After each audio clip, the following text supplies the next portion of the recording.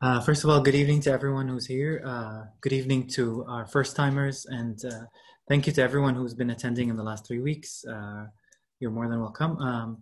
This is our third talk in our Wellness RX series. I'd like to thank Surge Q8 for allowing me to, broadcast this lecture series through their platform. And we have two special guests tonight as we delve into the third part of our wellness, which is our physiotherapy. Our first guest this evening is Dr. Salman Al-Sabah, who is a chairman of surgery at Jabir Al-Ahmed Hospital. He's also currently the president of the Kuwait Association of Surgeons, as well as the governor of the American College of Surgeons.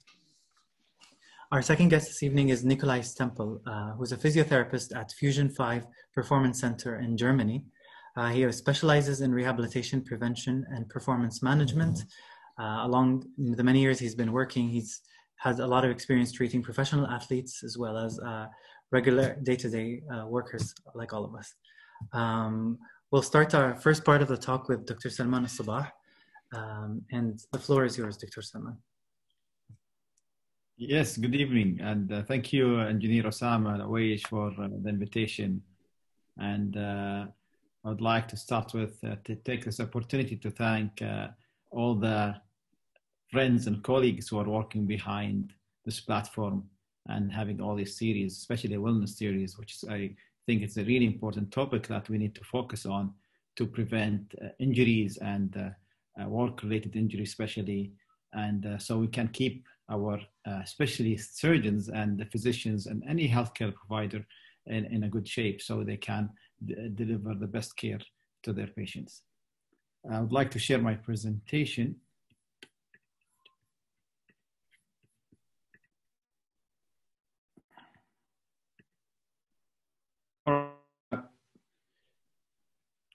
We're going to start. I'm going to talk about musculoskeletal injuries related to surgeons specifically, but also this could be looked at from a physician's point of view as well in general, as it's not just for surgeons.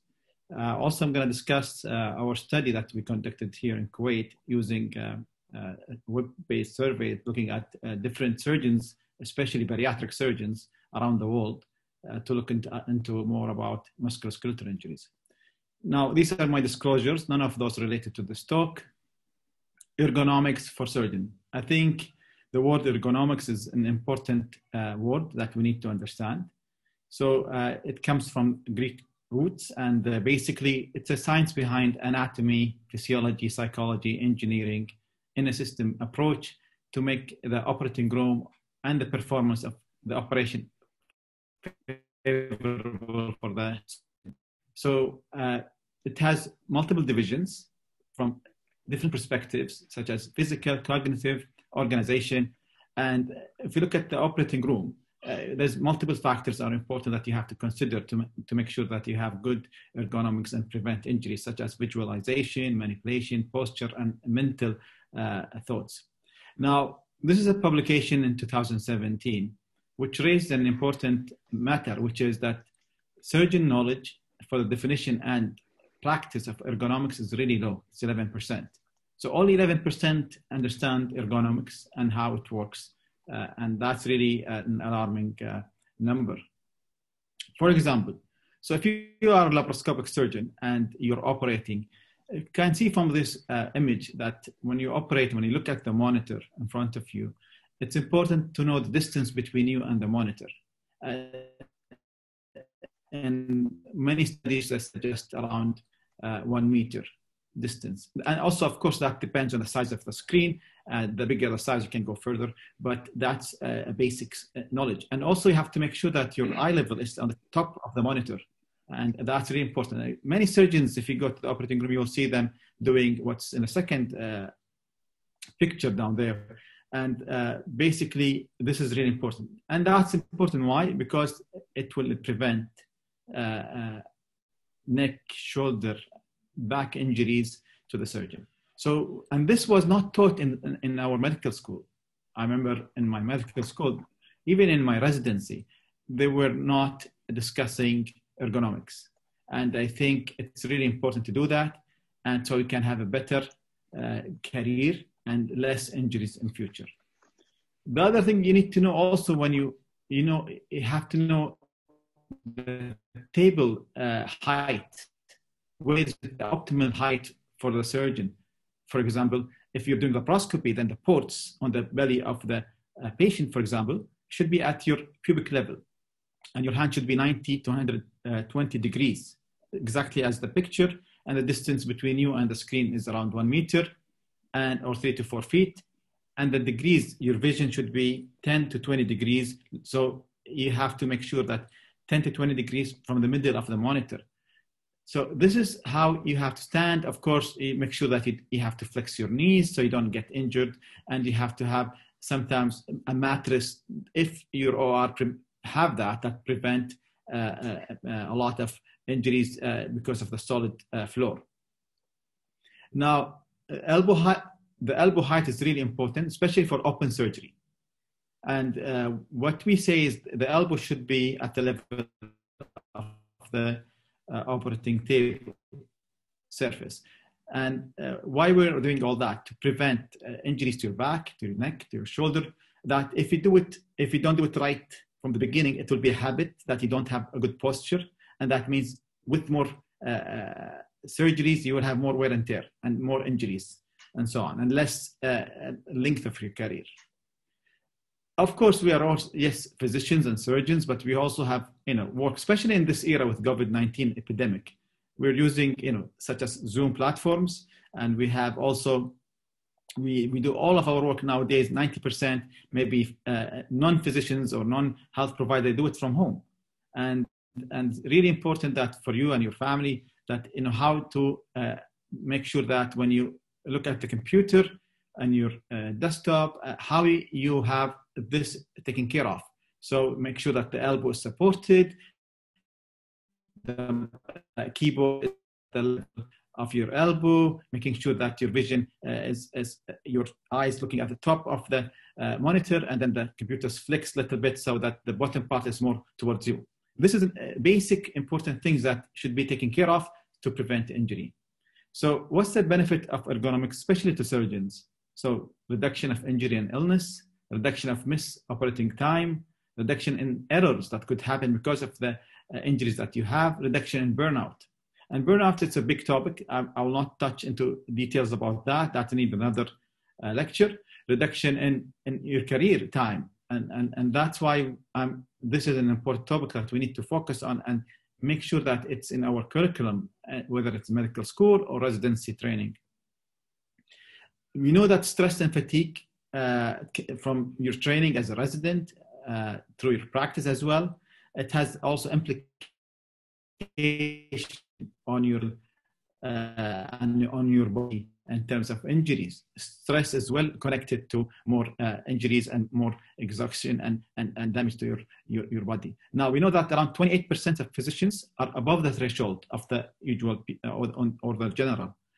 So that means we are at a higher risk of those injuries because we have a higher risk of stress level compared to the normal population, 28%. Now, surgical ergonomics interventions are not formally taught, as I said earlier, in our programs. That's why we have this series as a start, as a seed, so we can think of how to implement this kind of education in our curriculums. In terms of habits, I think that's another issue. That's why it's important we start early about training and how we can understand ergonomics well and what's the right posture to prevent injuries. Now, as a physician, we have a pledge, and which is the oath that all physicians around the world that adhere to it. So the last one was in October 2017, but this is started in 1948, the first pledge or oath, and it's been modified with time, amended with time. And why I'm saying that, because the most recent one, I highlighted to you as a physician that I will attend to my own health for the first time that they mentioned that well-being and abilities in order to provide care of the highest standard. So for the first time, wellness comes into the oath of physicians, and that empower the importance of taking care of your body, making sure that you understand how to prevent your practice. And what's new about this pledge that happened 2017 in Chicago is that they added 4 important points to the previous pledge, which is, or oath, respect for patient autonomy. So that's an important fact that was being added. So shared decisions, but not to diminish conscience, meaning that making sure that you have a good feeling about it and making sure that it doesn't go against that. To share information in teaching or publication and give respect to teachers, colleagues, and students. That was added, as well as to exercise the profession according to standards of medicine and to care for your own health. So I'm going to highlight that again, because these are the important points that were being added to the oath that was being agreed on in General Assembly by the World Organization of Medical Association in 2017. So if you talk about surgeons and laparoscopic surgery by itself, there is reports saying that 73 to 88% of surgeons who does laparoscopic surgery specifically have physical complaints and injuries, and which is really high number. Now, if you look at the study published at the Annals of Surgery, a review, it showed that, confirmed that percentage, which is 73 to 88%. And this is a study that we published in 2019, last year, in surgical endoscopy, one of the most important journals in laparoscopy. So the prevalence of musculoskeletal injuries among bariatric surgeons. And this is important because bariatric patients, so people living with obesity, when you operate those patients, there's a lot of challenges because of the body habitus, how you position your port, how you do your surgery, how you position the table. And sometimes the equipment that we have internationally will not help us to get the best ergonomics in these cases. So we did this study, and unfortunately, that many surgeons who does bariatric surgery specifically from all around the world, these are the countries who are involved in our study, surgeons from these countries. Basically, what we showed that, we looked into details of demographics, and it showed that the mean age was 45, and majority were males. And the average height was 175 centimeters, weight 83, BMI 27, and years in practice. So they have experience 20 years. So those, they have a good amount of experience. And the glove size was 7.4. The glove size is important, especially in laparoscopic surgery, because we know anything below 6, the instruments that have been created are not made for that. So that's why we have to think about how we innovate our instrument to fit the people with even smaller gloves, or specifically even females. Now we know our programs we're having more female surgeons joining, which means we have to rethink about the instruments size and ergonomics to make sure that they don't get injury. Because I will show you down in the study that we showed female surgeons have more injuries than male. And probably most likely because of the instrument design.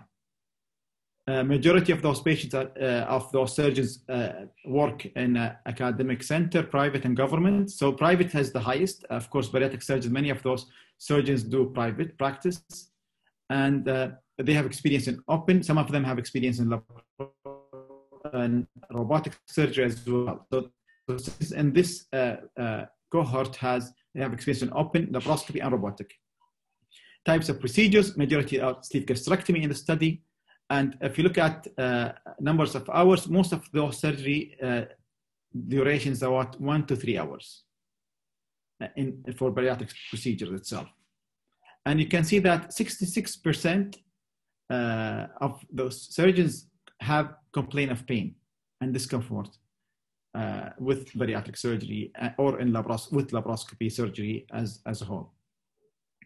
Now, and around 30% of those have pain, they found that this affected their performance and they reduced the load of doing more surgery. So they reduce the load because of the pain that they have.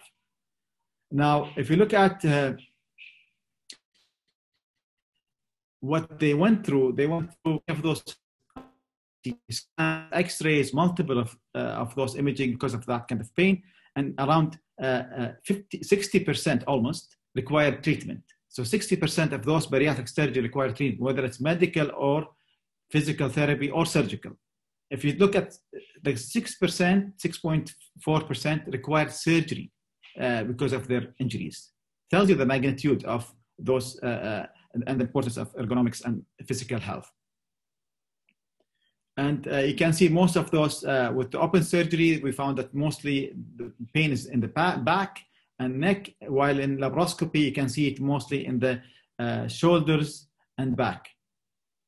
Robotics, you can see more with the neck, because in the robot, you're sitting in a console and your neck is flexed or extended depending on the position. That's why it's very important. Even if you do robotics, they will teach you how to do ergonomics to prevent such problems. I told you earlier that females have reported more pain in the neck and back and shoulder area, and many reasons behind that, whether the height of the surgeon, the instrument itself, there are bigger instruments on their hands, and so on. So I'm going to move on these. You can see that many of those surgeons required CT scans, MRI on a frequent basis because of this kind of pain, which happened in almost 60% of them. To summarize the study, we know that 66% of our surgeons in this study experience pain and discomfort due to surgical reasons. And 27%, they decrease their surgical load, which means it will reflect on their experience, it will reflect on their income as well. And 30% and performance in surgery. So 1/3 of those surgeons, because of that pain, it affects their performance.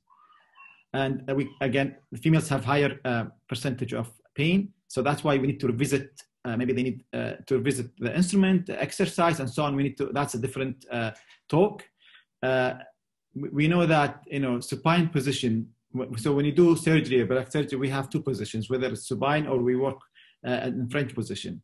Now, supine position causes more discomfort in the wrist, but the other position causes more in the back. So it's really important to understand each position and how it will affect your performance and also injury as well.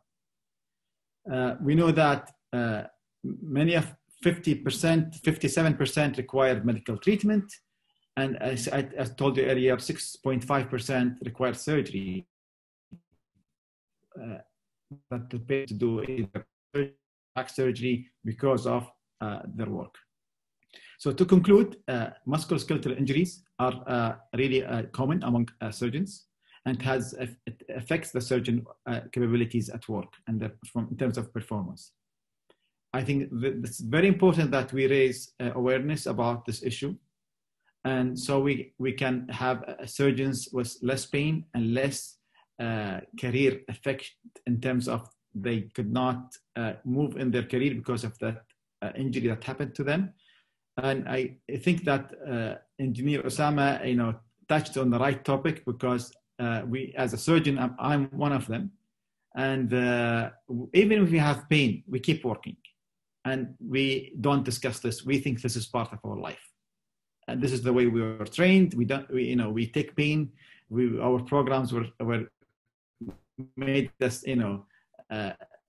we can have implication on us, and we're going to have injuries, and that will affect us, affect our future. And especially, there's a lot of need for surgeons around the world. In the US, in 2025, there is the need of 25,000 surgeons.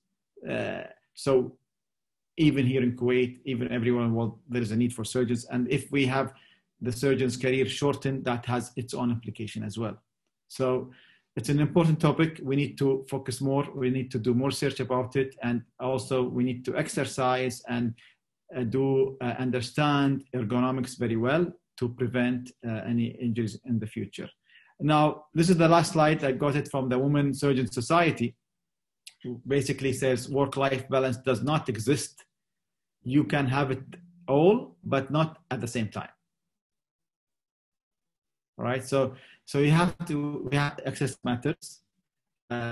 Make sure that you understand, that we live in a very stressful job that will add to the injuries that will increase the chances of injury.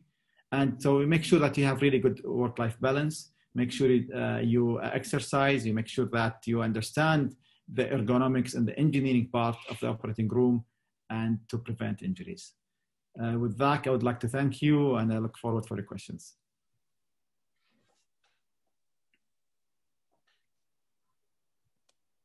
Thank you so much, Dr. Salman. Thank you for bringing, putting the spotlight on such frightening numbers, I think, with surgeons. I think if we look at different sectors within the healthcare workers, maybe dentists and all, we'll probably see such alarming numbers. Now we'll move on to Nikolai, who will give us some practical solutions to these alarming numbers and how we can battle this and bulletproof our body, as we say. Thank you. So,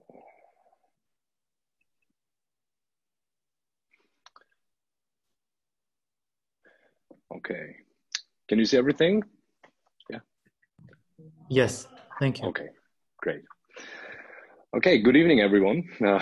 First of all, I really appreciate that I can be Uppsala. That I really appreciate to be here with you guys and to present some of my knowledge and experiences on movement and musculoskeletal discomforts. Who am I? My name is Nikolai Stempel, and I'm a physiotherapist from Germany. I got in connection with Osama almost 1 year ago when he hit me up on my Instagram, because he got aware of the work I'm doing nationally and internationally with my colleagues at Fusion 5 Performance.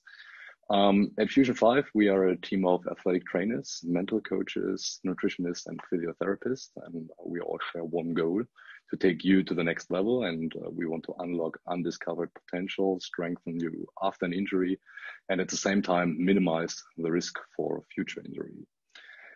We are sure that we will accomplish this goal with you by applying our 5 pillars of optimal health and performance. That's why we are called Fusion 5. And these pillars consist of therapy, where we try to improve the capacity of your physical structures and try to restore the right functions.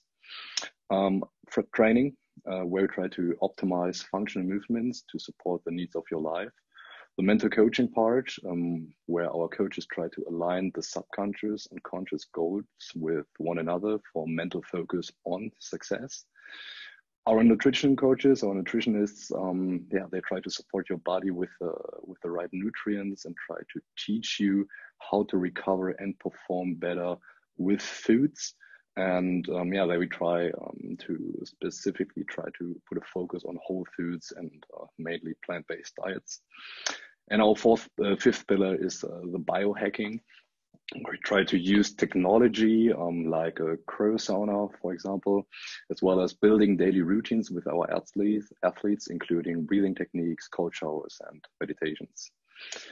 I personally became a physiotherapist because I wanted to help and to guideline human beings to become the best version of themselves, and whatever this might be, from the goal from achieving high performance in sports or business to living a healthy, active, and pain-free life with your family. And I believe in the self-efficacy in every single person I meet.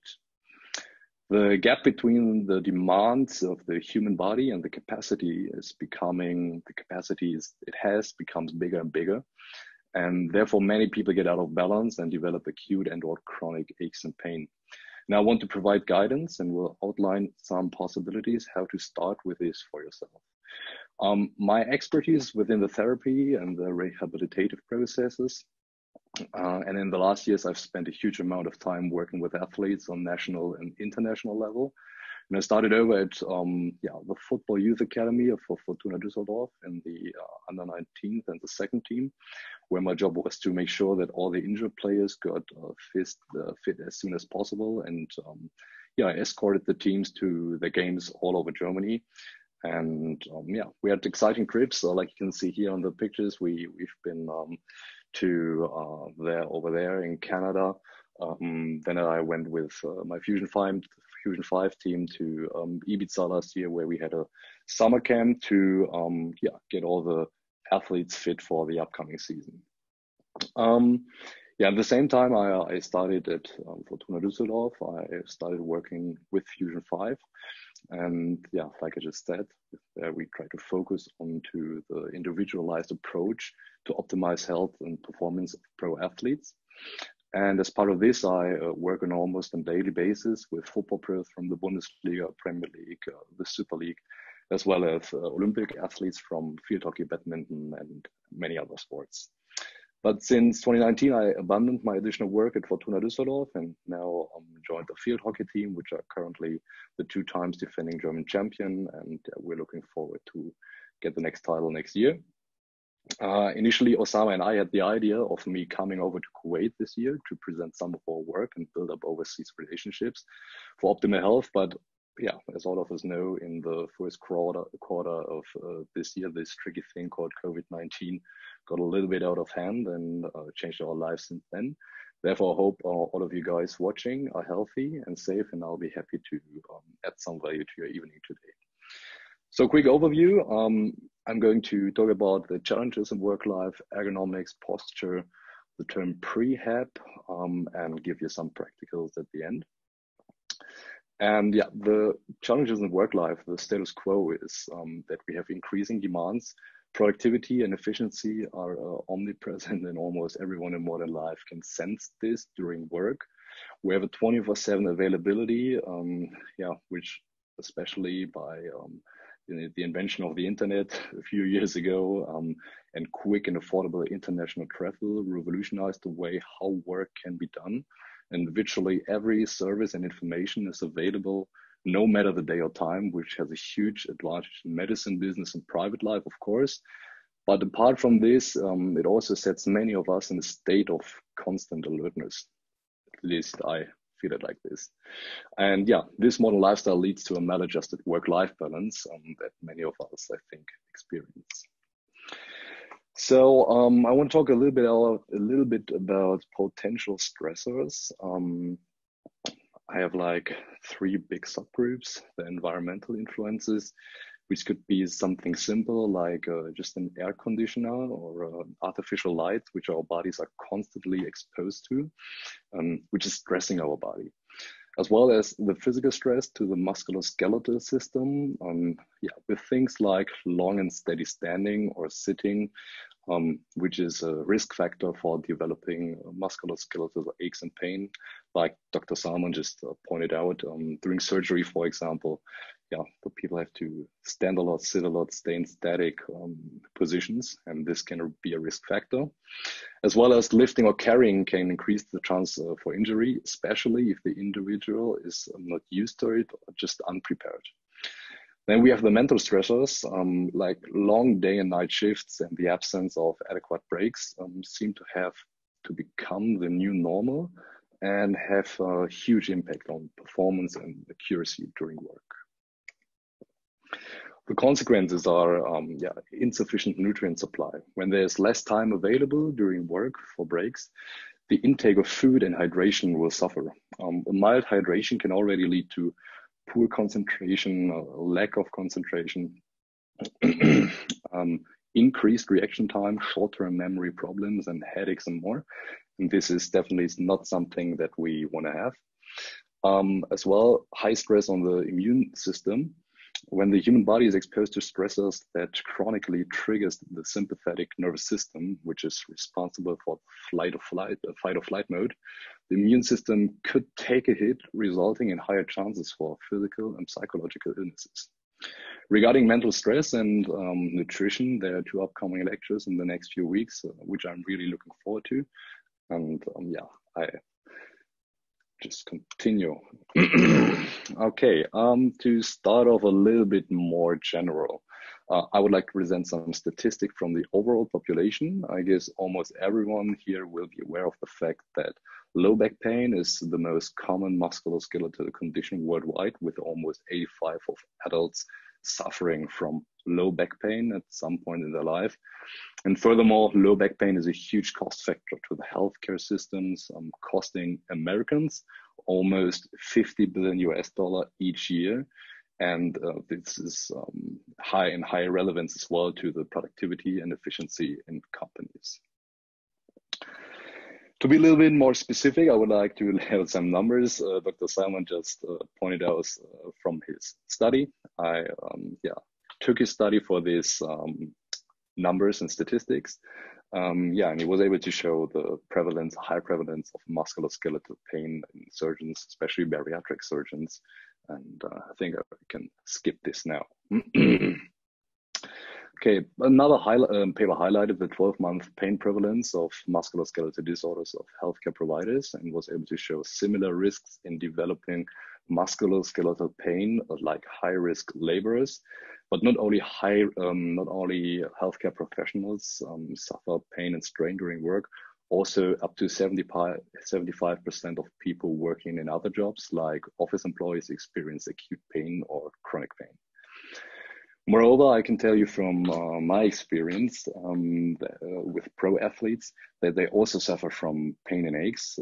Now you could think of course, during and post high intensity sport, there's a high chance for developing some discomforts. But what if I tell you that I had to figure out that a high percentage of my athletes presenting with low back or neck pain developed this during doing nothing. Especially football players tend to have a little bit like a schedule which has a lot of time off, approximately 6 to 8 hours a day. And they like to spend a lot of this time on their mobile phones, the PlayStation or the TV. So basically they have days that are comparable to the ones of office employees regarding the amount of time spent sitting in unfavorable positions. So in consequence, they are also in risk for missing out days at work or injuring themselves more badly as a result of high impact during a game on top of the already ailing condition. Okay, ergonomics. Let's be a little bit now more precisely about this. The definition I found with the scientific ergonomics is a scientific study of people and their working conditions, especially done in order to improve effectiveness. And here we can see two images of almost perfect ergonomics, like Dr. Salman showed in his slides as well. And therefore, I think I can skip this again. And here we have some bad examples of ergonomics. There's some two surgeons in action and an office employee sitting at his desk in not the very best ergonomic positioning.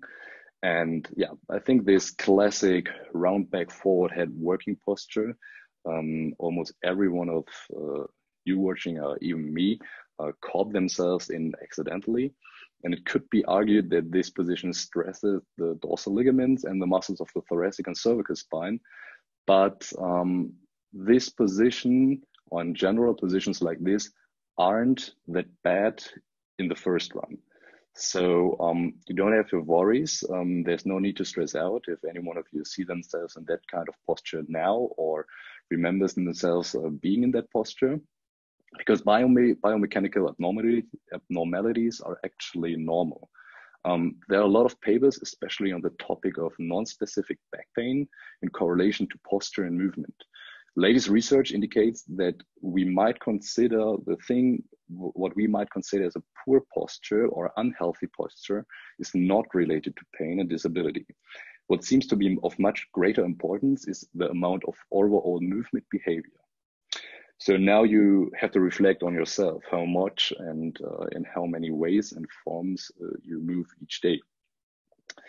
In the following, I have an example that might look shocking for the one another, but yeah, again, you don't need to stress out. Luckily, the human body is amazingly adaptable and can resist crazy amount of forces, especially when the load exposure is stretched over a longer period of time. This is what we call training effect. So it's not too late for you to change something and start with moving and consciously control your body more often. Otherwise, pictures like the one you're seeing here wouldn't be possible without injury, despite this picture is definitely not labeled ergonomic. We can see here is he's a power lifter, one of the strongest power lifters of all times. Lemar, that's his name. He was able to lift more than 5 times his body weight. And yeah, I think this is pretty impressive. Okay, conclusively, what can we say? I think ergonomics make work more efficient and safe, but education is crucial on how to behave within the ergonomic adjustments. Ergonomic settings are not a mandatory need to work efficient and pain-free, but can also be a potential risk factor for decreasing self-awareness. When you rely on the ergonomic adjustments, I think the one or another won't think about what he's doing with his body in the special situation. Development of high-tech like exoskeletons could be a future game changer for those professionals which are in need for ergonomic settings, but yet a universal implementation of this is difficult. And here you can see a surgeon with an exoskeleton which provides some support to his muscle, to the posture, and relieves muscle from excessive stress during work. Okay. Now, talking about posture. Posture is the way in which someone usually holds their body, shoulders, neck, and back, or a particular position in which someone stands or sits. Then there's the question, is there a perfect posture? If yes, how should it look like? When you simply Google perfect posture, you'll immediately find images like the ones you can see here. But yeah, where do these beliefs come from? That this actually, that this is the perfect posture. Maybe it's due to always being told to sit and stand up straight and not to slouch by our parents from an early age on. Because of those beliefs, there are quite some questionable products you can spend your money on when you're around in the internet. For example, like these posture trainers. These products aim to push the body passively into the position that is considered as correct, and you just strap them on like a backpack and then hope for a miraculously thing to happen, that the girdles correct your body into an upright torso position. Humans are always looking for shortcuts with minimal effort, and yeah, luckily the body does not work like this and needs more than an external input to adapt. The human body works with the principle of use it or lose it. So this is something I'm confronted with on almost a daily basis in therapy. For example, if someone calls for my advice because of back pain, and they tell me that they've been experiencing this pain after lifting heavy during house moving. My first question is always then, when did you lift heavy before the move? In 90% of the cases, the patient cannot remember when, and the procedure is then in therapy to expose the human being to the stimulus they decompensated under in small doses and empower the person to use what he learned to unuse step by step again. So adaptability to the environment is key. Research shows that there's no such thing as the perfect or correct posture, but that differences in posture are a fact of life and is actually safe to adapt more and comfortable positionings. So don't feel bad if you just slouch during this lecture. Okay, posture. To ensure that the body is adaptable to its environment, what I just stated, is that the body needs to have certain capabilities. The body needs to have sufficient range of motion or flexibility for the task that needs to be done. Adequate control and coordination within the flexibility is needed as well. Enough stability and strength to control the range of motion in a repetitive way and to perform demanding tasks is crucial. And the fourth thing is a good body or cortical mapping. So that's why we can see the so-called homunculus. I think some of you will be aware of this. The quality of movement and the perception of certain body parts is proportionate to the quality and size of the motor sensory maps of that body part. You can see this, like I said, in the homunculus, where different body parts are represented in certain areas in the brain. Here you have the eyes, the nose, and the mouth. And a study observed the organization of the somatosensory cortex in braille readers, so the people that read with the fingers on the paper that has some ups and downs. And it was shown that the recording of somatosensory evoked potentials in the index finger of braille readers compared to non-readers while using the reading finger was significantly larger. So findings like these let us suggest that if you have a very detailed map of certain areas, you can perceive and move those areas with precision. If the map is less trained or perceived blurry, the movement quality and sensation will suffer. Further evidence for the importance of cortical mapping can be found in chronic pain patients, especially low back pain patients suffer reduced tactile acuity in the affected area, which is linked to somatosensory cortex modulation. So let's jump to the topic of prehab. Prehab is a concept employed by sports physiotherapists around the world with one simple goal: to prevent injuries. But it is also a form of personalized risk assessment and exercise protocols designed to train the athlete to their maximum potential while reducing the chances of any unwanted injuries, with potentially cost them their career span. For me personally, prehab is not ultimately limited to athletes. I see prehab as an urgent necessity for anyone, but especially for those that are undergoing ambitious lifestyles, work in demanding jobs, or simply seek to perform at their highest level every single day. Moreover, I would add the rehabilitation of recent injury and/or aches and pain, if existing, to the definition. In the following, I want to highlight the most important aspects of the two terms that prehab is composed of. First, we have the prevention. Prevention is the act of stopping something or from happening, the act of stopping something from happening or of stopping someone from doing something. Sorry for that. And when talking about prevention and how to keep somebody injury and pain-free, it is crucial to assess the individual situation first and ask, what is your body capable of and what does your body has to endure during everyday life?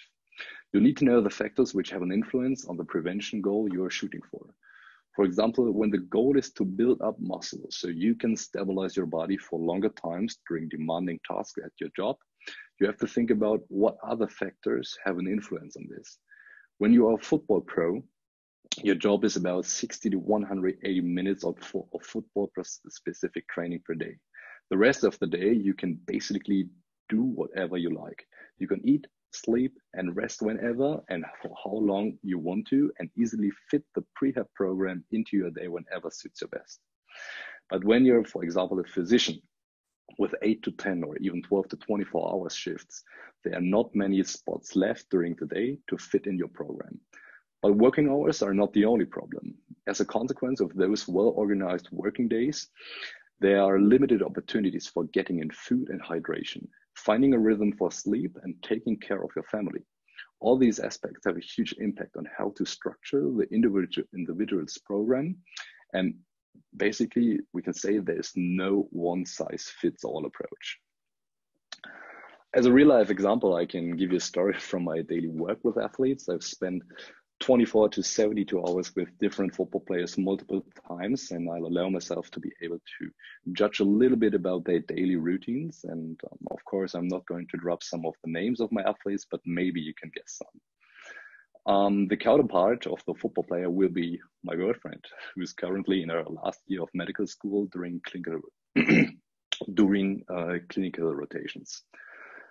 An ordinary day in the life of a Brazilian football player I was working with in Newcastle looked like this. He wakes up at about 9 to 10 in the morning, then gets in some breakfast. Most times has then about 3, 4, or 5 hours of free time. Has some training in the afternoon between 3 to 5 p.m. Then dinner and leisure time from 6 p.m. onwards. Sometimes there's a second training session of 60 to 90 minutes in between, but this is maybe once or 2 times a week, so not that often. So an ordinary day in the life of my girlfriend, who's a medical student, looks like this. She wakes up at 5:45, is having breakfast at around 6:15, then went to the hospital up to 4:30.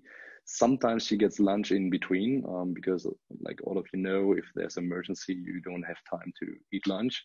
When she comes home, she's studying again, doing a thesis, some household, getting groceries or whatever.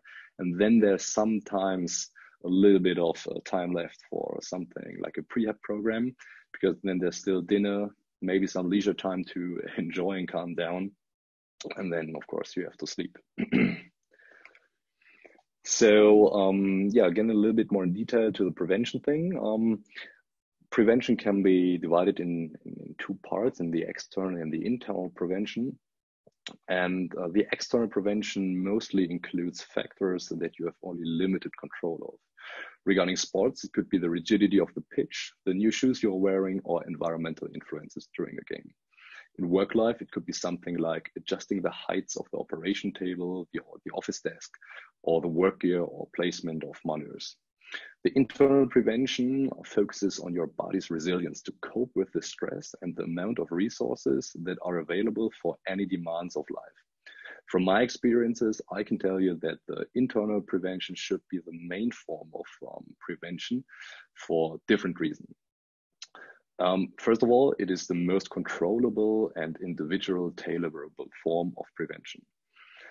Individual assessments can be made with objective data like range of motion, strength, and endurance. And the individual prevention is within yourself, so you don't need to rely on technology or anything other than yourself. Second, optimization of internal prevention factors will also have a positive impact on your general quality of life. For example, if a strong lower back or great shoulder mobility is needed for your profession to excel, the strengthening of your back will also benefit you in private life. For example, playing with your kids, your dog, or just going for a spontaneous hike because you feel like it. And third, the internal prevention has long-lasting effects. If you are able to move efficient, have your body in resilient shape, and are able to cope with stress, it will have overall health benefits. Your musculoskeletal system will learn how to work efficiently, your cardiovascular system will adapt positively, and your body's ability to relax improves as well. So the second term of prehab, this is rehabilitation, of course. You can see me on the right doing our summer camp in Ibiza, where I was working with an athlete from the Bundesliga. Rehabilitation is the process of returning to a healthy or good way of life. And when we are talking about rehabilitation, we also have to talk about injury. So how do injuries happen? And what is actually an injury? The definition that impressed me the most is the one from Dr. Andreas Spina. He's a chiropractor and the founder of Functional Range System. And he says, injury will occur when the load that acts upon the tissue exceeds the load-bearing capacity of the tissue. You can see this here.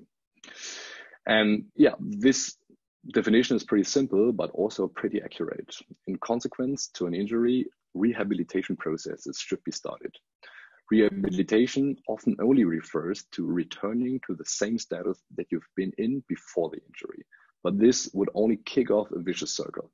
Rehabilitation has to overshoot because there must have been a reason why you injured yourself.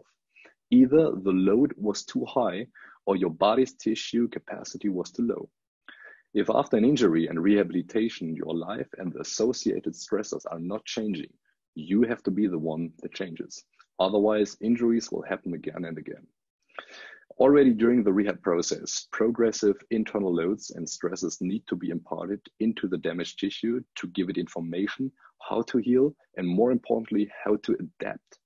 Dr. Spina also states force is the language of cells, and it is obvious that after an injury and during rehab, we have to talk to the tissue and convince it post-healing to increase its load-bearing capacity for future injury prevention.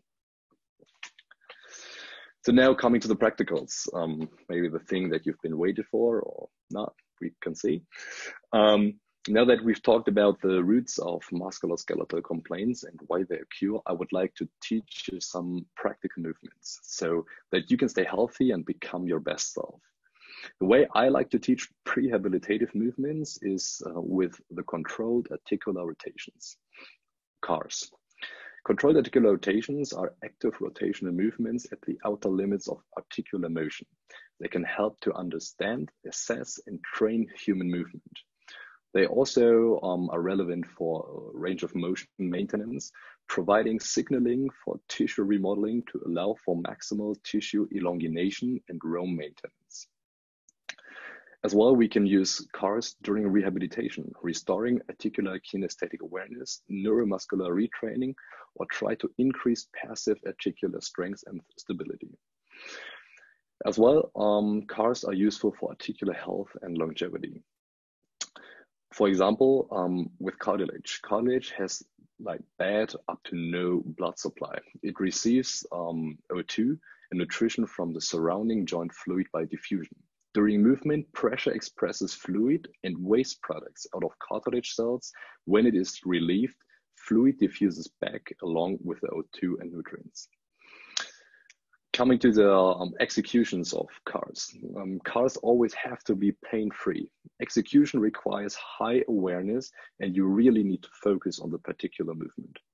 Conscious blocking of all the other body parts is needed to perform good quality CARs. So let's start with some examples. Feel free to join and follow my movements. And I'm always happy about feedback and how you manage to do these. So first of all, we do some CARs of the cervical spine. I just start the video. You sit down straight and do a slow and controlled movement. And it's basically all the movements you can do in the cervical spine in one. It is always important that you avoid pain, and if you feel pain, that you make the movement smaller. Follow the movement with your eyes, so when you're going around the right or the left rotation, always go the same way with your eyes. I'll repeat it again. Maintain an upright torso, stay stable with the rest of your body, and don't compensate. Oftentimes I can see that pulling up shoulders or wiggling with the rest of the spine are ways where people want to compensate. And again, if you feel pain, make the circle smaller. CARs are always important that they are pain-free.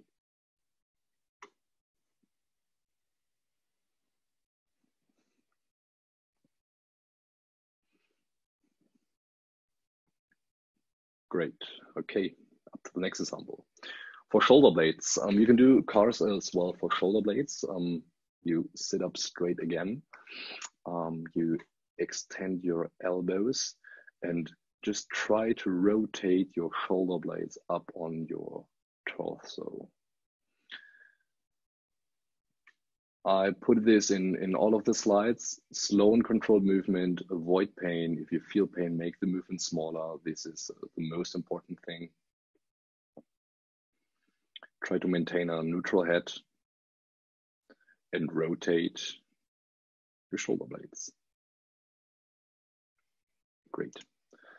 I think this is not that super difficult, but I'll repeat it again. You can make a video or whatever.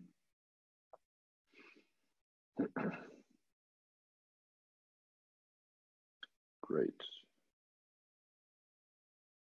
Okay. Up onto the next one. This is a controlled articular rotation for the whole spine. And what I really like with the controlled articular rotations is to use them as an articular screening tool. So if you do them more often, you will exactly know how your body feels during these movements, and you can feel then, in comparison to all the other dates you did a CAR for a certain joint, if there are some kind of restrictions or things that you have to work on. So I personally, I have a daily routine every single morning, and I have a routine of CARs I'm doing, and I start with a cervical spine CAR, then continue with a shoulder blade CAR, now with a whole spine CAR, and I really have a look for my body. How is it feeling today? So I can judge on how to behave, how to perform. Maybe if I can improve something for my workday, that I make it as healthy as possible through my day. Again, you flex first, rotate to the right, then do a lateral flexion, rotate again, go up into extension, rotate to the other side, then you do a lateral flexion, rotate again to the left, and then come in a flexed position, back to the front, and become upright again. Okay. Then a CAR for the shoulder joint. So I try to demonstrate a CAR for all the joints that are affected the most and oftentimes with health issues and health discomforts. With the shoulder CAR, it is for me personally the most complicated one to stay stable with the rest of the body and not to compensate in other body parts. A lot of people try to bend to the other side of the moving shoulder, raise up the shoulder to the ear, or try to go into a really upright position of the spine. But it's really important that you try not to change the joint positions of the other body parts. Again, the other arm is extended in the front, so you can build up some tension and only focus on the arm that is moving. You begin with a flexion as far as your joint is capable of, then internally rotate and come over an abduction, internal rotation next to your body, then go back over an extension and internal rotation, then externally rotate and come back over an abduction and flexion to the starting position. Okay. And last but not least, hip rotation CAR. You have to sit down for this, so this might be not that super practical for doing in the office or in the hospital. But if you have some time left at home, you can do it. It is important when you flex forward to the right knee, in my case, that you try to feel a stretch in the muscles of your right bottom. Then you can rotate to the right and left with your spine and change into the same position just on the other side. As well, slow and controlled movement, no pain at all. Feel a light stretch. Maintain an upright torso, neutral spine as good as possible. Rotate to the left and to the right, and use your hands if needed. For some people, it is really hard to get into, even to get into the starting position. If this is the case for you, try to put a pillow under your bottom. This can make the angle for the hip rotation a little bit more comfortable. Last time, bend forward, use your hands for support, feel a light stretch. Then rotate with your spine to the right and to the left. So this is basically a combination. Yeah, you target different joints and muscle group with this one, but the hip is the main focus, and then rotate to the same position, but just on the other side, and do it again. Use your hands if needed. You can place them next to the knee or on the knee. Maintain a neutral spine. Feel a light stretch.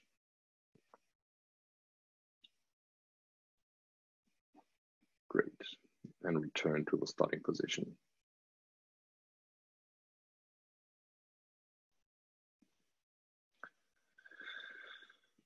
So basically, this is it. Some take-home messages for you: be adaptable to your environment, move more often, and especially have fun with it. And try also to focus on nutrition and relaxation, so you have a good of a work-life balance as possible. And yeah, if you want to reach out, you can you can send me an email, Facebook, Instagram, LinkedIn. I'm all over the social medias, and thank you for the opportunity to share some of my knowledge. Okay. Thank you very much, Nikolai. That's very interesting. One thing I really was interested to hear about was the, focusing more on adaptability rather than just the correct posture or the perfect posture. Yeah, this is basically the key. It is the key for longevity. Yes, thank you so much for that. We're going to open the floor for questions, but before that, I just want to guide everyone to the chat box where you can see the link to next week's lecture. It's going to be about stress in the workplace and burnout. So if everyone who wants to attend next week, please sign up at the website. Also, if you have any questions for any of our speakers, please direct them to the Q&A box at the bottom. I'll start with our first question for the night. So I think this is directed to Dr. Salman. It's from Dr. Sulaiman Mazidi. He's also a bariatric surgeon here in Kuwait. First of all, he says, excellent presentation and paper. Other than the difference in types of musculoskeletal injuries, did you find any reduction in total injuries reported with robotic surgery compared to laparoscopic and/or open surgery? Yeah, that's a very interesting question, especially nowadays. We are seeing more and more this trend toward doing more robotic surgeries. Now, it's really different between the first version of the robot. We're talking here about the Da Vinci robot. It went to different stages. So the robotic surgery started in the 90s, late 90s.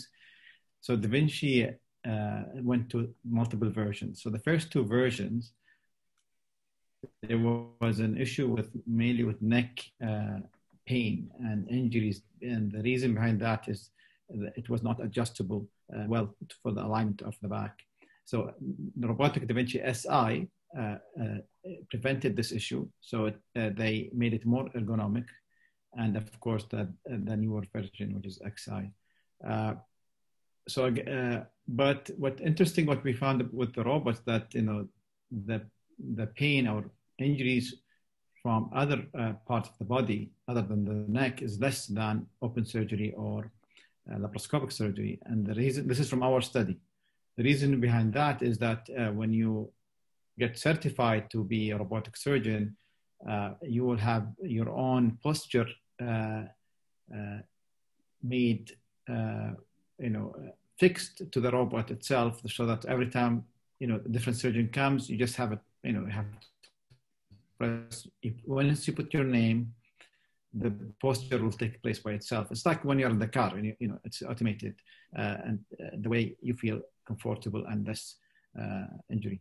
And they also, look into posture as in the company, from the robotic company. They look into this very seriously to prevent injuries. So that reduced the other injuries that we are seeing with the laparoscopic surgery and open surgery. I think with the advances of research and ergonomics, we're going to have less and less injuries. This is regarding the question Dr. Sulaiman asked. Thank you so much. Yeah, definitely. We would definitely hope for less surgeries less injuries within the surgical society. Our next question is also from another prominent surgeon in Jabir, Sarah Lyoha. She's, again, thanks for the great talk. She's wondering if you saw a difference in musculoskeletal injury between right-handed and left-handed surgeons.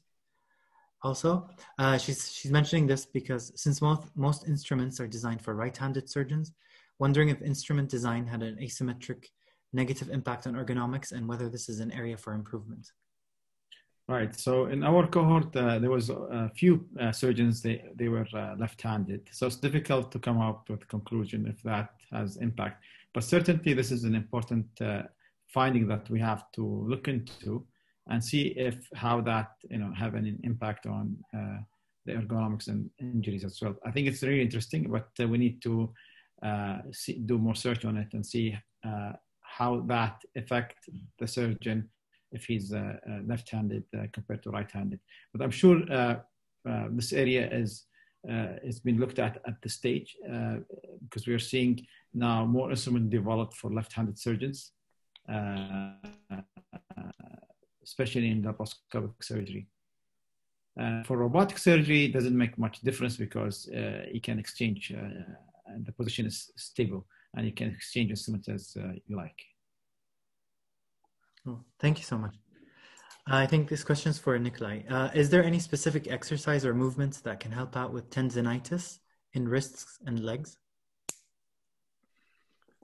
Interesting question. Tendovaginitis is oftentimes just a symptom of underlying root cause. And it is hard to give a general advice for movement for an exercise. But what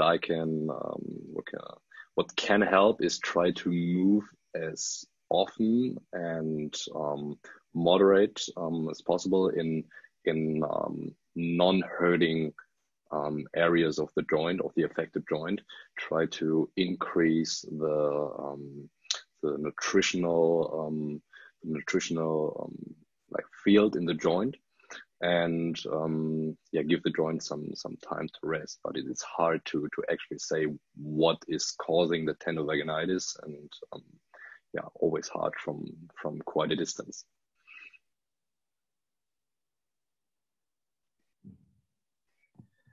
Thank you so much, Nikolai. Another question for you is, what routine of regimen, nutrition, exercise could you recommend for a busy plastic surgeon? Their workload, they state, is 8 to 10 hours a day, 6 days a week. Quite a lot. Respect to that. I would recommend to implement movement in small pieces a day, so that you don't tell yourself, okay, I need to work out for 60 or 90 minutes a day. Try to implement small sessions regarding movement. For example, the cars I just showed you with a cervical spine car, the global spine car, or similar. And regarding nutrition, always important, try to eat as less processed food as possible. Try to focus on whole foods, and take your time. Give your body, if possible, some time to digest and not get something in on the hurry. And this could be something that will be beneficial for your busy working schedule. Hope that helps. Yeah, thank you so much. I think Dr. Salman, this one's for you. You've highlighted the differences among men and women in surgery. How do you propose solutions to improve and reduce injuries within the same team that has differences in physicality and positions, as surgery is performed in teams where different people will be at different positions? Right. This is an important question. I think I mentioned earlier in my talk that we're seeing more female surgeons are joining into the surgical field, which is really good. However, we need to accommodate the ergonomics and its effect on them, because the design of instruments depends on the glove size. So and it depends on the height of the operating room. They take on some sort of an average, and that has also an effect. So I think in the future, I think we should invest more into personalized and more flexible OR suites and instruments that could accommodate different sizes and heights. And I think, as a surgeon, the operating room is always our house. And we invest more into, as surgeons, into our and studying, but we don't invest enough time in the operating room and how we make it a better space for us with less injuries and more better performance, not from technique point of view, but from a holistic approach. And that's why I think, having, for example, Nikolai coming, visiting our operating room, seeing how we perform, and that, might help. He might notice things that prevent future injury. So I think holistic approach and having, not one size fits all, it's an important fact that we need to make sure that all these instruments could be designed differently, that can accommodate the surgeon body habitus, so to make sure that they don't get injuries. The worst thing we want is to have this kind of injuries. Thank you for that answer. Next question is for Nikolai. Thank you for an excellent talk, Nikolai. You referred to one of the passive posture correcting devices. Is there anything similar in the market, a wearable or something like that, that is promising? So this is just my personal opinion. I'm not a big fan of these wearables because of the passive impact they have on your body. I'm a fan of active solutions. So I cannot recommend a passive wearing wearable, but what can be a possible thing that can help you is maybe you heard of the kinesio tape. There are forms that are called memory tape. So you cross them around your back, for example, and the tape gives you a feeling on the skin that something is pulling you into an upright position. And this can be something that can be implemented if it's hard for you to get yourself in an upright position, because the tape is like giving you the input to get active. And this is something that we think is a good thing for you, but nothing of the passive things. Thank you for that. Another one for Nikolai. Thank you for demonstrating the cars. I think this should be integrated in operating room checklists, maybe something to consider sharing or adding in guidelines. Yeah, it's always important to check injuries that maybe that the individuals are confronted with. So if you have a history of maybe some hernias or whatever, that is something that you have to consider first. And then it's just the cars, you can do them for how often you want to do them, for how long you want to do them. I think cars are a great tool to do for 2 or 3 minutes. So you have a small break, give your body the opportunity to move in different positions, and then start to work again. But checking the medical history of all the individuals that are affected by the try to implement this in the operating rooms is definitely something you have to do before. Thank you for that. Nikolai, what do you think of cryotherapy? Yeah, so we have a cryo sauna in Germany in our center, and I'm a big fan of this. It is a treatment that is about 1 to 2 minutes only, and shocks your body with a cold of minus 190 degrees. So this is not something that you can stay in for a longer time. The shock is actually the thing that is having the benefits, because your body is regulating against this. The immune system responds to this, tries to kind of heal itself from this input, because the body recognizes, okay, minus 190 degrees, it's not something I can stay in for a longer time. And the recovery can be improved. The overall blood flow is much better after a session of cryo sauna, and metabolites like lactate, especially a thing that pro athletes are concerned with, can be flushed out more easily. So I like it. It should not be done that super often, because it's high impact to the body. So if you do it every single day, there's a high chance of you getting sick, but it is good in the right moments. Cool. Thank you. I know you mentioned there's no such thing as good posture or more of adaptability, but our question is, Do you think there's any key muscle groups that you need to do to kind of engage your body to actually get to the point of good posture or adaptable posture? First of all, I have to say that you need a good balance in your body. So there's nothing that has to be trained more or less. But of course, for an upright position, the erectors of the whole spine are an important thing. So if you feel weak in your back area, this definitely is something you can work on. And the thing that is oftentimes overlooked is the muscles of like the neck in the front, because they have to hold your head all the time. And this is something you could work on as well. Cool. This is one question. I don't know if you want to answer this, but who's the most famous athlete you worked with? Yeah, I cannot say this now. I'm sorry for that. Maybe you can see some on my Instagram, one or two athletes you can see over there, because it was fine for them to be like in public. But no, I cannot answer this. Sorry. Okay.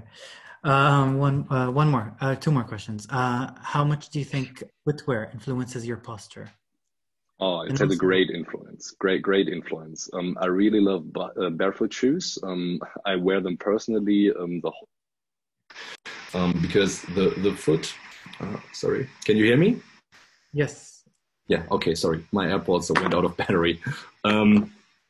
Because the foot is the platform of the whole building, like called your body, and if you collapse down under, the whole kinetic chain with the knee and the hip and the back will follow. Therefore, yeah, barefoot footwear or walking a lot of times barefoot and strengthening your foot is a really good thing. I recommend this. Cool. Thank you. Last question, I guess they're kind of similar. What are your thoughts on percussive massage therapy and your thoughts on massage guns to reduce DOMS? Do you think they'll help after long surgeries? Yeah, massage guns do only have a short-term effect on musculoskeletal, like what you feel when you feel DOMS. It can have a short-term effect on feeling them less, but it won't make them go away. I personally don't use them. I have some athletes that are using them and they feel good with them, but it's kind of the same with the foam rollers. They give you some short-term relief. The joints and the muscles become a little bit more movable in about 10 to 15 minutes right after treating yourself with the guns or a foam roller. And this can be something that you can use for mobilization or anything other that you want to do. Cool. Thank you so much. I think this is the end of our questions for tonight. Again, I'd like to thank both our speakers, Dr. Salman and Nicola, for the great lecture tonight.